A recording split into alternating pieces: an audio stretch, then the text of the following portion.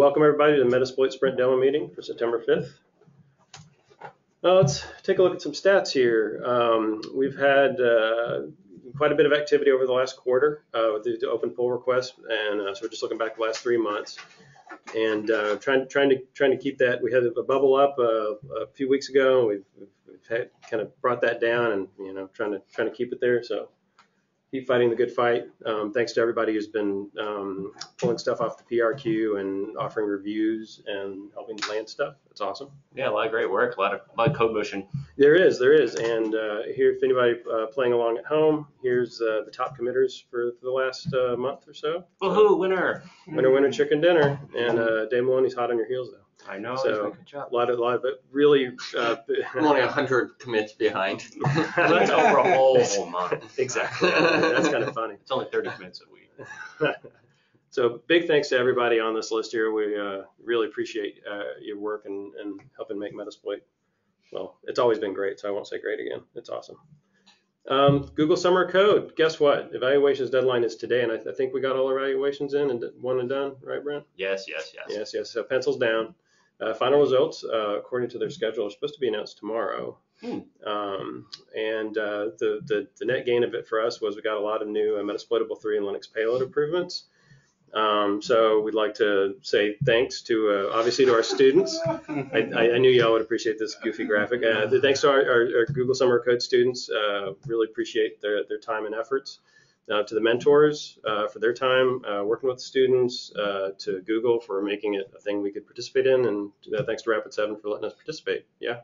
Oh man, what's nostalgia with that graphic? I mean, I'm pretty sure my teacher had that in elementary school. I was about to say, Pierce missed his calling as an elementary school teacher. I've got gold stars for y'all to do demos later. So, all right, awesome. Anyway, so that's our first one down, right, Brent? First Google Summer First one, Code. hopefully of many. I hear that Nexpos might be interested in doing some work with it next year too. Oh, cool. I talked with the guys up in Toronto. Neat. We'll get some traction with some other teams. That'd be cool. Awesome. And let's see. All right, so let's talk about some things that have landed. The QNAP NAS device, we have a remote command execution exploit for that, and we've got a get submodule command execution exploit available now too. Yeah, that's a pretty cool one. It creates an evil Git repo, and when you check it out, it actually runs code when you do a submodule update. So it's pretty cool. Yeah, and lots of people using Git these days. So good times. Team Talk is an application that allows audio-video conferencing, and we've got a credential gatherer for that available. We also have stage interpreter support for the is it AArch64? So I've never actually said it. I've only seen it written. Yeah, AArch64 sounds pretty reasonable to me. I wouldn't call it Arch or something like that. But basically, the problem was a lot of configuration scripts for ARM things would look for like ARM star, and so they called it ARM64, that's the 64-bit version of ARM CPUs. That's right. Then it would have done a false match. So just the same way they skipped Windows 9. So they wouldn't have false matches there. They skipped ARM64 and called it AArch64 instead. So yeah, so basically we run on 64-bit ARM processors now. And you can do injection, and you can do you can create standalone ELF binaries that'll load a staged interpreter for ARM64 systems. That was really tricky because ARM64 has some really neat security features. One of them is that the stack has to be 16-byte aligned at all times. Oh wow! So writing shellcode for it is kind of awkward. Keep it 16-byte aligned, huh? Yeah. Very cool. And we also, in fact, you updated our router creds word list with a recent IoT creds leak. Right? Yeah. Someone basically trolled the internet, did a bunch of brute forcing, or it didn't look like it took all that much work, but we just basically pulled in all the credentials that were leaked on the internet on Pastebin. So fun stuff there. Yeah, right on. Pastebin for the win. And in fact, quite a few PRs this go around fell into the bucket of usability improvements or bug fixes. Quite a few of them. So a lot of good stuff going on. Yeah. Let's see what's in the hopper. Things in the works. Named byte transports. Yeah, and channelless packet pivot support. In fact, I think maybe both of those have landed to the Metasploit payloads project, but not in framework yet. That's right. The payloads bits are already in tree, and those are looking pretty good. We had some merge issues with the other side, and I can talk about that in a little bit during demo time. Okay, cool. Right on. The driver tools loader, which I believe is PR'd and just needs some love there. PowerShell staging improvements in AV bypass, more database performance improvements, coming down the pipe. The hash dump fixes and wide arrest support. I think Dave, we've got a fix, UPR to fix for like Windows Server 2016, right? That is correct. Cool. Which ironically goes along the same lines of what Brent was just talking about with AArch and Windows 9, in that the main root cause of the problems with Windows 2016 support was that at the time I wrote domain hash dump, there was no such thing. So there's a case statement for like which OS it is, because depending on which OS, it does a different method to get the database file. And it just didn't have a case for 2016. So it was doing unpredictable things. And then there were a couple other bug fixes that needed to happen there too. RageLT Man tested it on his server 2016 domain controller in his personal lab and said that it worked. I'm just waiting for somebody who has commit access to actually like sign off on it and land it. Oh, very cool. We've also got some malware controller exploits sitting in the PRQ. There's been some feedback going back and forth on. Oh, we talked about those last night. It was pretty funny because one of the exploits injects some code into the malware controller, but then requires the user to click a button that pops up. And the question was whether that's a passive exploit or an aggressive exploit. And you suggested the passive aggressive. We need to create a passive aggressive type of exploit. So I saw that part, but I didn't follow the rest of it. That was nice. I liked it just on the name, but yeah, it's good. The backstory makes sense. There's a couple other exploits that would fall into that category too. Yeah. Cool. We have some privileged escalation modules. One for Windows and one for Oracle DB, at least like version 11 of their Express database, I think. You're gonna check that one out, right? I am. I downloaded the stuff from Oracle this weekend. Great, so man. Get it while it's hot. Yeah, that's right. Yeah, you know. We have some Oracle systems in the lab. Oh, do we? I didn't know. Maybe that'll make it even easier. Thank you. Some scanner modules too. We've got this one that goes and looks for Cisco devices that have Smart Install running, and another scanner module for Buildmaster program for doing, I guess, release checkouts. I think maybe builds. I've looked it up and I've forgotten. So, and then we have this one big effort that Hoodie's hooking up with. It's for module documentation. Going through and finding all the little ins and outs of grammar, spelling checks, misplaced commas, words that got, double pasted by accident or whatnot. And so, thank you, Hoodie, for that. I think he's gone through like 600 modules so far. It's been pretty much a huge epic effort. He has, and he's still I think he's still got something in the hundreds to go. Yeah, so thank you, Hoodie. And lots more bug fixes, as usual, make it better. All right, so we'll go around and talk about some team updates here. The A team, this team typically works on like payload focused kind of stuff. So the driver tools extension we mentioned earlier. There's using updating aggregator for the cryptLV changes that went in recently, right? Yep. Yeah, and the named bytes and packet pivots we mentioned. Improvements to the command dispatcher. Yeah, Will's been doing a lot of like deep dive into the guts of the command dispatcher, making it more sane and making himself a little less sane. I was going to say that sounds yeah. Thank you, Will. There's a capture mix-in rewrite. Yeah, I've got one that like deletes 1,000 lines of code. I haven't PR'd it yet, but it's going to be pretty amazing. Wow. But I fixed up. I mostly just removed a bunch of methods that nothing ever used, but the only thing we did was just test them. But it also it adds things like Windows 64-bit support, which it turns out hasn't worked ever. Oh wow! And things like that. That would be nice. Nice to have working. Yep. Very cool. And Metasploitable 3 capture the flag. Yep, that's on the tail end of being done for the United talk. So we're looking forward to seeing that. Right on. Good stuff. And let's see, the Xanatos team. Much is the same push. SMB2 file operations. I think we might have a day of some of that. Awesome. More database optimizations. The Metasploit 5 proof of concept interface is coming along. I think we saw that last time. Yeah, we did. Yeah. Mm-hmm. I've been working bugs out of the metal extension loader work I've been doing. I can show some of that if we have time at the end. We also, Xanatos also did the pro release this week, and I'd like to say thanks to Jeffrey Martin for his work on getting a couple bugs in and fixed and help with the release. I'd also like to say that we had a milestone for Ruby SMB this morning. We actually landed our first community pull request on the project. That's awesome. All right. Keep them coming. It's a big deal. That's why he put another one up today. Yep, he's got another one up, and more will be coming from our first contributor, Christophe de la Fuente. Right on. Hopefully I said his name correctly. But he's been doing a bunch of the work on the SMB1 read and write I/O operations for files and name pipes, which takes that off our plate, so that we can work on the SMB2 side of it. And we're trying to keep the communication open bidirectionally so that you can see how we're doing things and keep in sync that way. But hooray, we have a community contributor on our open source project. Nice, that's why we do it. Yeah, one of many, hopefully. Oh, it's time for demos. Okay, great. Now that we've done that, demo time. Okay, so I thought I'd start off real quick by showing one of the example scripts here. So as we are doing each sort of like atomic action in Ruby SMB, we've been adding these example scripts to kind of demonstrate the functionality, which is part of how I demo it. But I wanted to just take a quick second to show, this is the example script that we're going to be using in today's demo for reading from a file in the remote share, to show you that how little code is actually needed to make use of the library. Like this first bit up here is all just taking arguments from the command line. And so it's really just the bottom half here.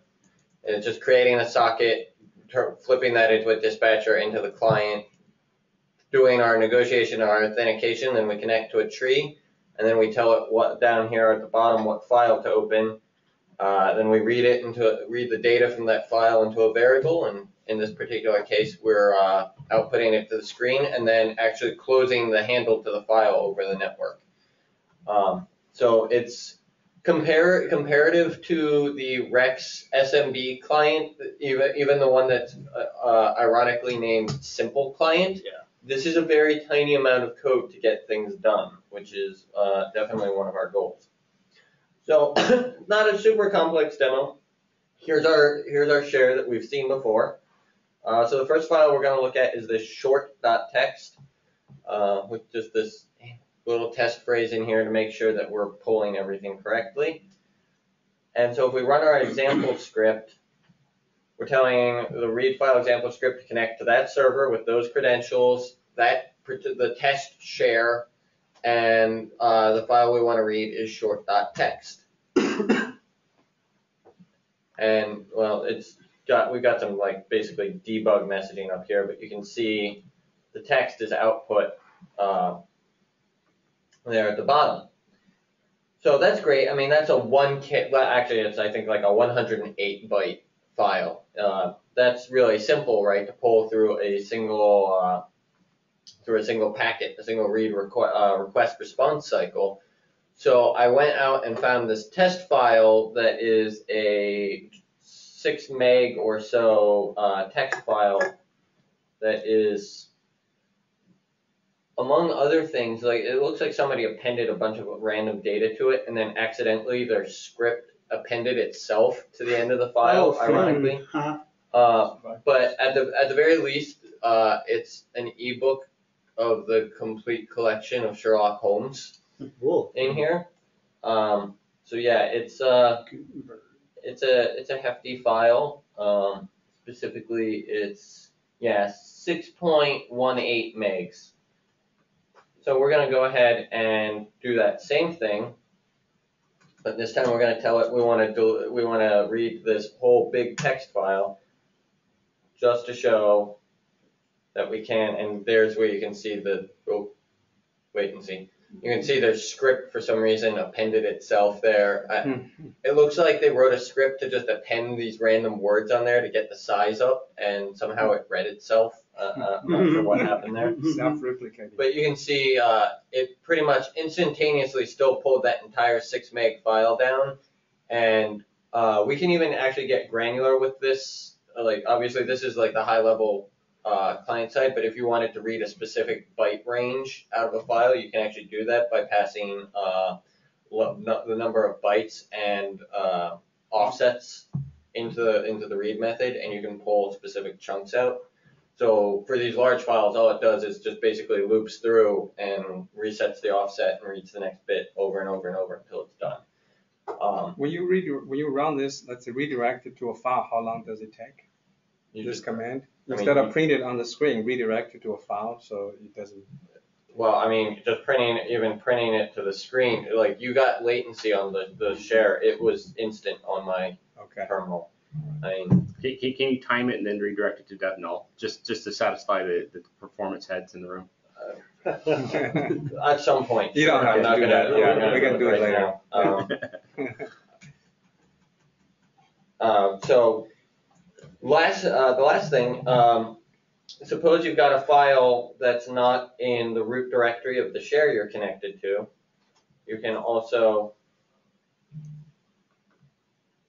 we've got our hello from dev text file here. It will also read a relative path for the file name here, just to show that this still works also. So once you're connected to the share, you can read from any file. Now this is working only with SMB2 currently, but as I said earlier in the meeting, Christophe de la Fuente, our first community contributor, has been working on all the SMB1 named file and named pipe read-write operations. And once I get him familiar with the file abstraction model that we're going with, he should be able to submit working client-side code for all of that.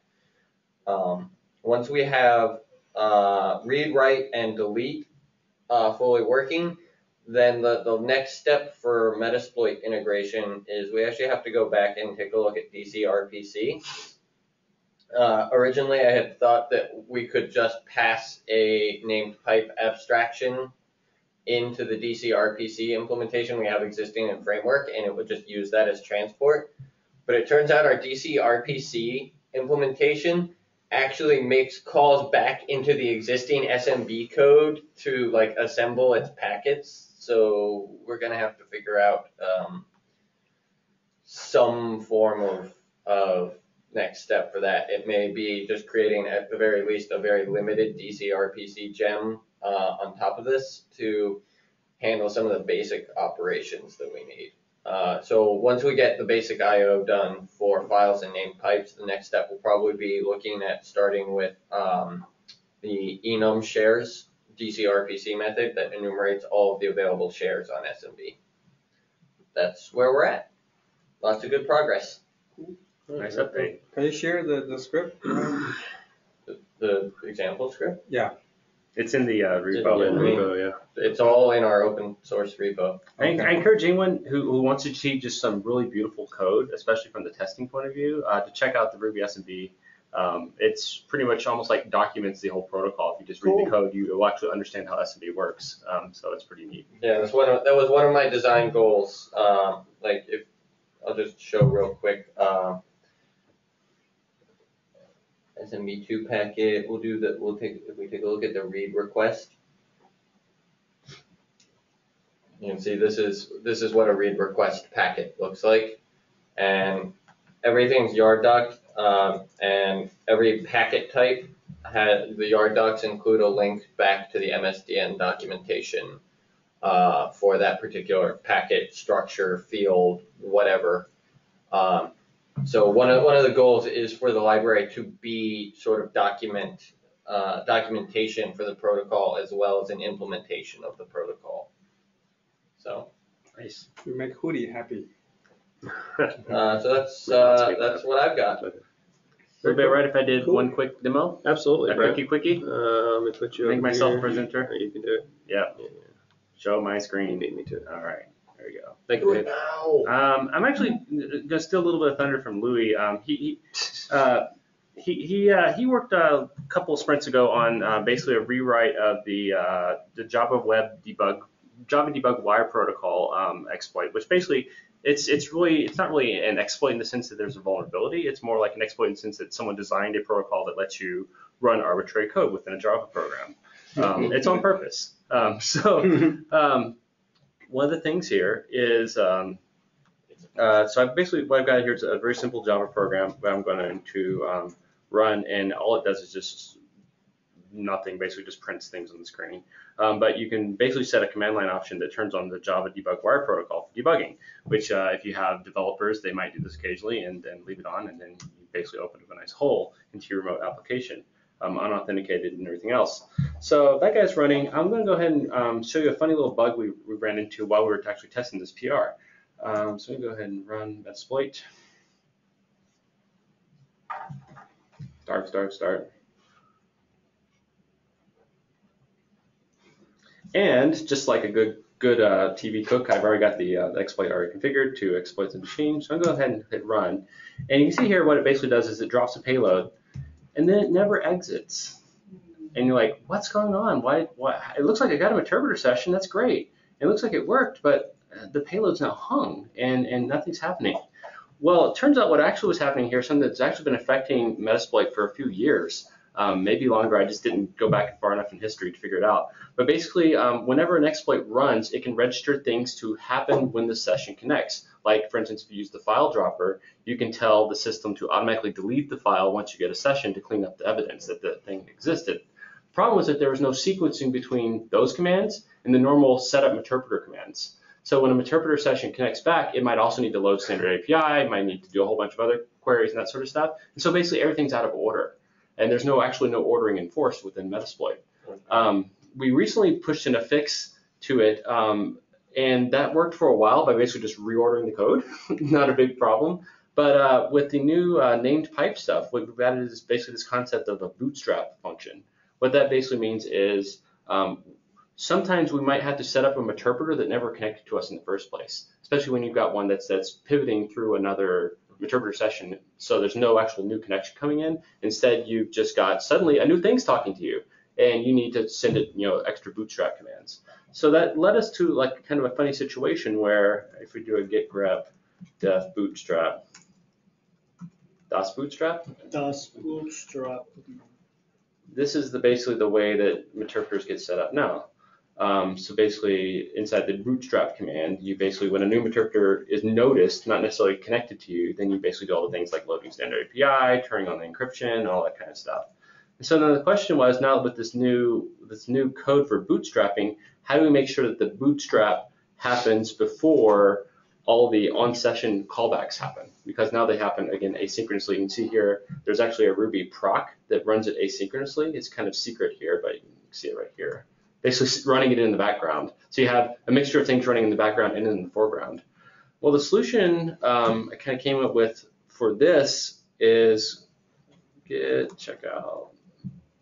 Oh, my paste buffer is empty. Git checkout land 818 pivot bridge. It basically looks like this, and it's a little bit funky. We're still kind of figuring it out. But basically what we did was we extended Bootstrap so that rather than being something that just simply sets up interpreter, it takes a handler as an argument. So basically you can ask the handler, what are the things that someone registered with you ahead of time, so that in the Bootstrap, once the Bootstrap is finished, it can basically go back and call into the handler. So it's a little bit of a layering violation. It's kind of a circular layer thing where the handler talks to the Bootstrap code that's in the client, but then the client is also managed by the handler.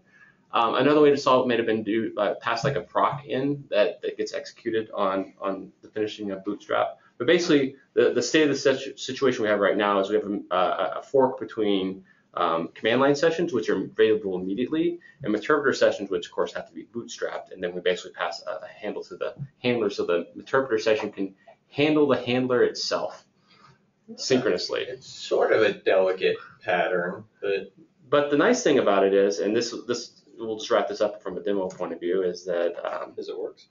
It works. That would be nice. Oh, there you go. That's all we need right there. Oh, except for the syntax error that I just put in there.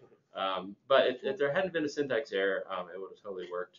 But so it was a race condition before. Now it's something different. Here, I'll do it one more time. Before it was a race condition. And in fact, I found 2 other race conditions. They're in the same area where there's other things that can be registered to run against a session when it connects. And all those things basically need to be serialized because they were sort of added over time and from various points, from serializing basically callbacks. Yeah, serializing callbacks so that the callbacks run in the right sequence rather than just being everyone sort of opens up the floodgates and says, hey, let's all send interpreters things to do. I make a joke about your race conditions, but my timing is terrible. So anyway, now you can see once everything is actually sequenced, you can see here now we actually set up the interpreter session first, and then we delete the file, and then you can actually interact with the session. Nice. There you go. Ta-da! Nice. Weird cool. Problem becoming less weird over time. Very cool. Well, And where is that in respect to? Is that PR waiting to be committed, or is that committed? So we fixed it once. Okay. Now we're fixing it a second time because some refactoring meant that we had to completely rethink how we fixed it. Oh, okay. So this is coming down the pipe. It's not. It's in the pipe. It's on both ends of the pipe. Okay. And there's like there's a big greasy clog right in the middle that we're working on. So you can add on top of Louis checking, or We've already done that part. okay. And then we're going to add it on top of the name pipe PR as well. Okay. All right. Very cool. I think that's it. Thank you, Brent. Thank you. Thanks, guys. We Thank you. reached the end of our meeting time. So I want to thank everybody for demos. Thank you.